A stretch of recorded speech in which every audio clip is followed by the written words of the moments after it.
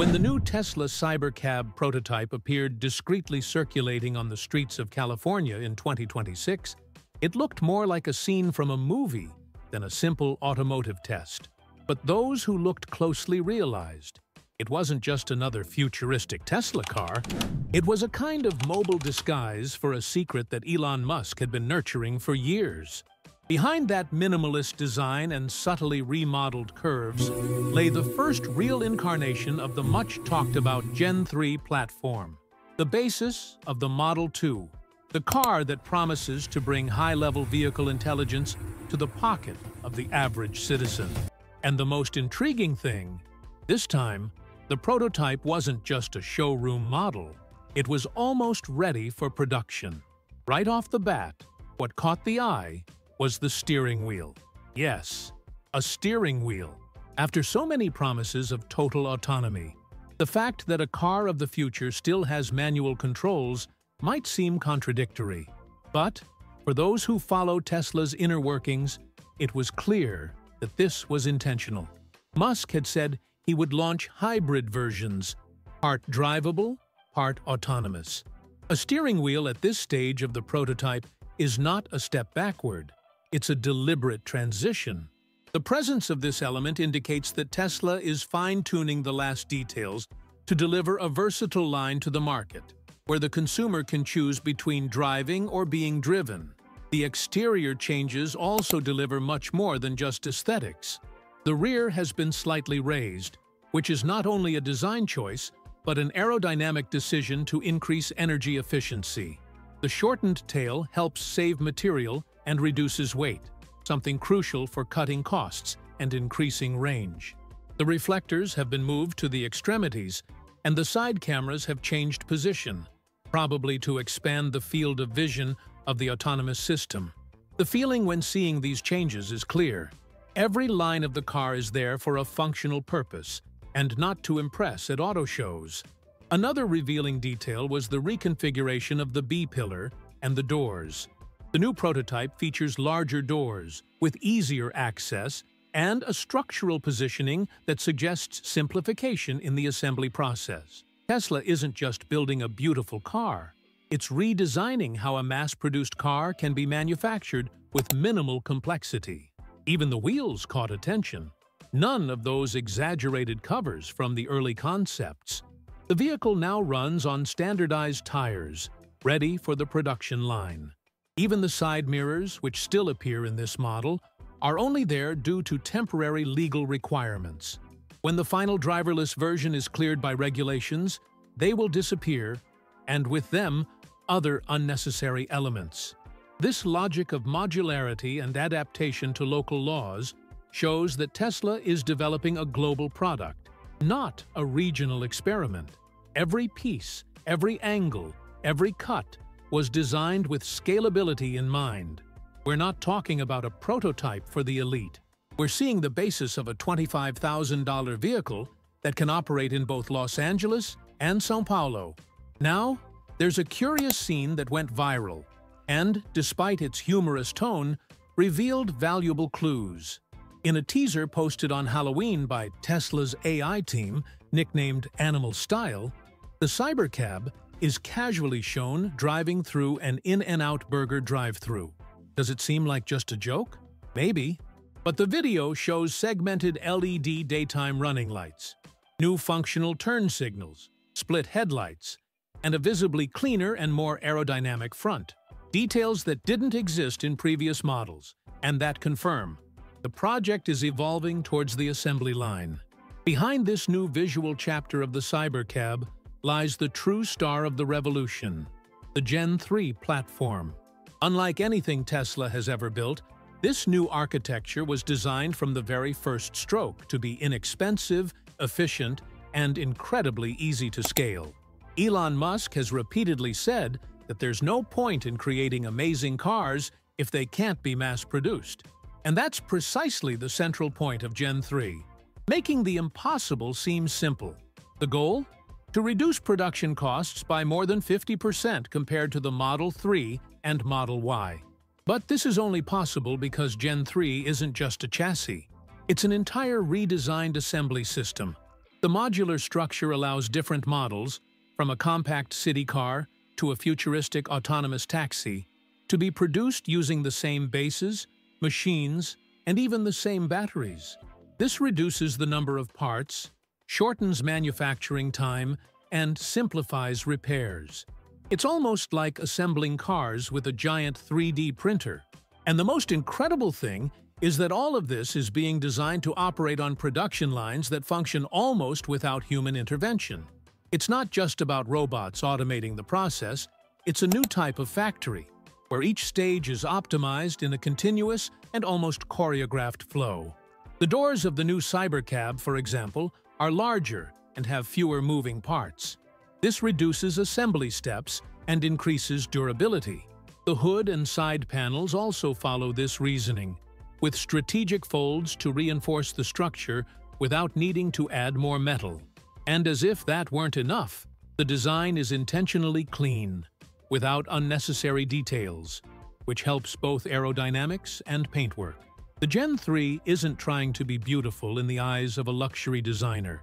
It wants to be functional, inexpensive, and easy to manufacture anywhere in the world. Another clever move is in the positioning of the cameras, sensors, and internal connectors. They have been relocated so that they can be quickly fitted into the production line, with minimal exposed cables and less risk of failure. This directly impacts the Model 2, which can be assembled with a simplified structure and fewer manual adjustments. In other words, less time, less cost, fewer errors. And all of this translates into something that directly affects the end consumer. A smart car that fits the budget of the middle class without sacrificing technology. The interesting thing is that this same philosophy extends to how the cars will connect to the rest of the Tesla ecosystem. The Gen 3 platform is already being designed with full compatibility with FSD, full self-driving, and the new AI chips. It's not a car meant to receive future updates. It's born ready for that. The idea is that the Model 2 will be a living vehicle, one that learns, improves, and updates itself over time without needing new hardware for every software advancement. A car that grows with its owner. Seriously, this completely changes the game. Another point that demonstrates the level of detail in Gen 3 is the battery mounting system. Elon Musk has always emphasized that the battery pack should be part of the car's structure. And now, this is more evident than ever. With the new platform, the battery base itself acts as the car's floor, eliminating extra layers and optimizing space. This makes the car lighter and safer. Furthermore, it reduces assembly time by up to 30%. When you're talking about millions of units per year, this difference becomes a chasm between success and failure. The arrival of version 14, of FSD, Tesla's autonomous driving system, completely changes the game, especially now in 2026. And we're not just talking about a software update. This version marks such a significant evolutionary leap that it seems like a completely different product. The most surprising thing? Tesla began rolling out this version with the most complex vehicle in its fleet, the Cybertruck. This alone reveals the company's confidence in the robustness of the new system. But what few realized is that all of this was conceived with an even more ambitious goal: to prepare the ground for the Model 2, the affordable, intelligent, and fully autonomous car. The great breakthrough of the FSD V14 is that it has gone beyond being just a driving assistant and has become a decision-making platform. Now, the car is capable of understanding much more complex contexts, such as roadworks, unmapped detours, school zones, and even emergency vehicles. It no longer relies exclusively on GPS or static maps. Everything is interpreted live, based on the car's own computer vision. In other words, it sees, thinks, and decides. And the best part? This intelligence is being calibrated to operate perfectly in compact vehicles, such as the Model 2. And if anyone thinks that such an advanced system can only work in high-cost cars, they're mistaken. What Tesla is doing is exactly the opposite.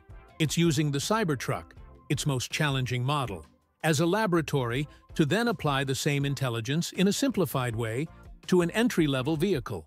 It's like teaching a robot to drive a four-wheel drive truck so it can then easily drive a scooter.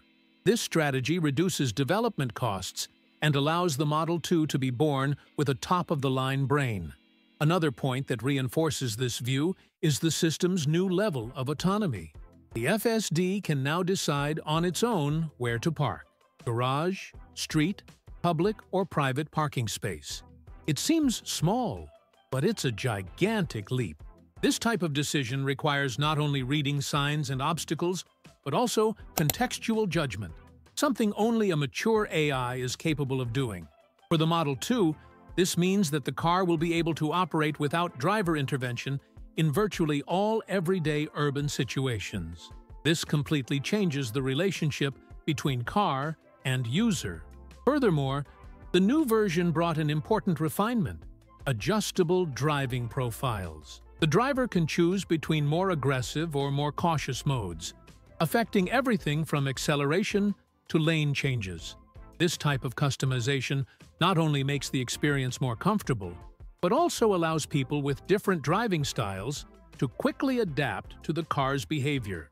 In the case of the Model 2, this means it will be the ideal car for both a hurried young person and a lady who just wants to calmly go to the market. And when it comes to obstacles, the new FSD shows it's playing on another level. Tires thrown on the track, branches, cones, boxes. All of this is now detected with much greater precision, and not just avoided, but interpreted. The AI understands the context and decides the best detour without causing discomfort. For a popular car like the Model 2, this is essential. After all, it will be driven on all kinds of roads, including the most potholed ones in the countryside or in chaotic urban centers. Tesla's promise is that the Model 2 will not be a smart car, only in theory. What makes this new autonomous driving system even more revolutionary, especially for the Model 2, is its ability to adapt to different vehicles, geometries, and driving styles, something Tesla had to confront head-on when applying it to the Cybertruck.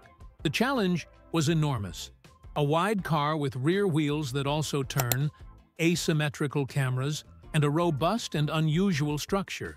Nothing that previous Tesla models used served as a basis. The team had to retrain everything, with thousands of hours of specific data, to teach the AI to understand this new vehicle anatomy. This effort was not in vain. It paved the way for something much bigger. The lesson learned from the Cybertruck is simple.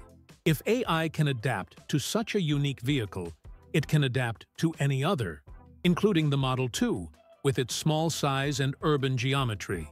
This completely changes the logic of automotive development. Instead of creating specific systems for each model, Tesla is designing a single neural intelligence capable of dynamically adjusting. And this adjustment ranges from maneuvers to how the AI sees and interprets its surrounding environment. Ultimately, this flexibility is what will allow the Model 2 to reach the market with cutting-edge features, without requiring a new development cycle. One detail that almost went unnoticed is how the sensors were repositioned in the Cybertruck. The side sensors, for example, have different angles and distances than the traditional standard.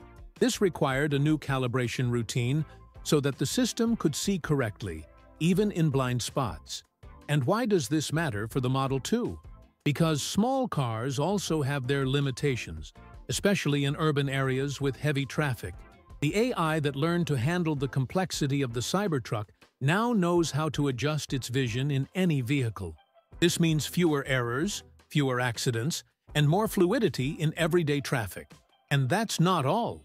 The system now takes into account not only steering, but also braking, acceleration, and even vehicle tilt behavior. The response is calibrated in real time, based on the car's size and weight. For a compact car like the Model 2, this is a huge advantage. It can be lighter, more agile, and still maintain the same level of safety and comfort as a larger car. In practice, the driver won't feel like they're in a cheaper Tesla, but rather a different Tesla, optimized for the city. but with the same innovative spirit. The idea of training a flexible AI also has a direct impact on costs. Instead of programming and testing individually for each car, Tesla trains the model once, and it learns to adapt. This reduces engineering time, saves resources, and allows for faster launches of new vehicles. And for the consumer, this means having access to more frequent updates, with real improvements in driving, even years after buying the car. It's a continuous learning model, and the Model 2 will be the first in history to be born with this capability from the start. Another important technical point lies in how the system handles redundant commands and sensors. Instead of relying on a single type of input, such as GPS or radar, the FSD now combines visual, spatial, and predictive data to make decisions. This is essential for cars that will operate in locations where satellite signal is unstable or absent. The Model 2 will directly benefit from this, being able to operate confidently even in tunnels, enclosed garages, or poorly mapped streets. This contextual autonomy is not a luxury. It's a necessity to make the car truly reliable. The mind behind this revolution has a name and number: the AI5, AI6, and the highly anticipated AI8 chips. Elon Musk isn't just launching a new car, he's implanting a new brain in his fleet. By 2026, these chips will have become the center of Tesla's intelligence, replacing older hardware systems with something that goes far beyond driving. The AI5, for example, is already considered a monumental leap over the AI4, with up to 40 times greater performance. This isn't just faster, it's a whole different league. The kind of leap that allows a popular car like the Model 2 to have reflexes faster than any human behind the wheel. What's impressive is that this chip isn't being manufactured by just any company. Samsung and TSMC are dividing the AI5 production between factories in the United States, including state-of-the-art facilities in Arizona and Texas.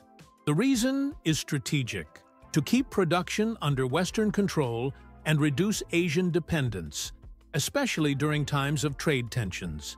Each company is responsible for a slightly different version of the chip, with unique physical optimizations. This ensures greater flexibility without compromising standardization. For the consumer, this means security of supply and constant updates. The AI5 will be responsible for managing the entire nervous system of the Model 2, from FSD processing to controlling sensors, cameras, and even secondary functions like intelligent air conditioning and energy optimization. It learns from each journey, improves with each update, and, here's the key difference, shares this learning with the entire fleet. It's as if each Model 2 on the road is contributing to making the next ones even better. This capacity for collective learning is what transforms the car from a simple means of transportation into a member of a giant neural network. The AI6, which comes next, will be like a stronger and more efficient sibling. Although still in the full implementation phase, it promises to improve thermal performance and reduce energy consumption. This is crucial for compact models, where every watt counts. With a chip that generates less heat and consumes less power, the Model 2 can maintain its high range even with complex real-time processing. This makes a difference in congested urban environments, where the car needs to make quick decisions without compromising the battery. But the real game changer is the AI8. Still in advanced testing, it was designed to be a bridge between Tesla cars and SpaceX's orbital data centers.